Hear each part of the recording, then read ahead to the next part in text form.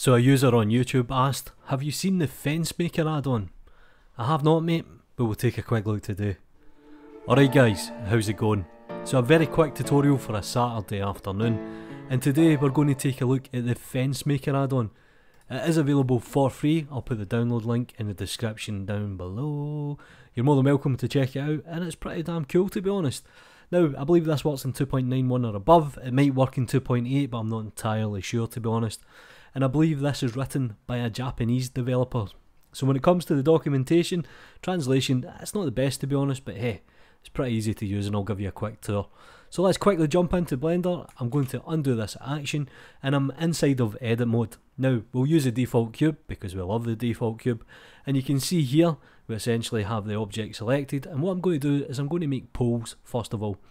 So you can find this in the end panel under tools, and I'm going to hit make poles. You can also find it here under the tools panel as well, and it'll bring up the dialog box. Now if this does not come up, you might need to hit F9 to engage it. So you can see here I can change the pole type from prism to maybe something like a cylinder, or maybe something like a rectangle. So we'll leave it on rectangle. We have plenty of options we can play around with. We can play around with the bevel depth, vertical position, stuff like this. We can merge polys. It's pretty fully fledged, to be honest. Now the next thing I'm going to do is I'm going to press 3 to select a face. I'm going to select this one. Then what I'm going to do is I'm going to come up to make face, and you can see here it generates the fence type. Now I have several options. This is kind of crisscross diagonal pattern. I can change this to a cross. I can change this to a wire mesh, which is generally what you would see on a fence. Or I can change it to my favourite, and if you ever watch Pamela Anderson, barbed wire.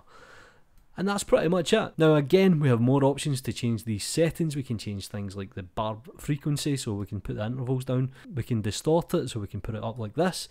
And then all we need to do is delete the face in the background, and we end up with something like that. How cool is this add-on? Can't believe this is free. So I'll play around with some of the other settings. What I'll do is I'll go to make face and I'll change this to a cross. And like I mentioned, you can play around with the settings until your heart is content. And I'm going to change the ornament and I'm going to cap this off. So we end up with something like this. Let's just check out some of these options. Nice, you get a nice ring. Hey! Oh, I found that funnier than I should have. But anyway, so you can start to get really nice stuff. And let's try and make guardrail. And these all change when you mess about with the settings.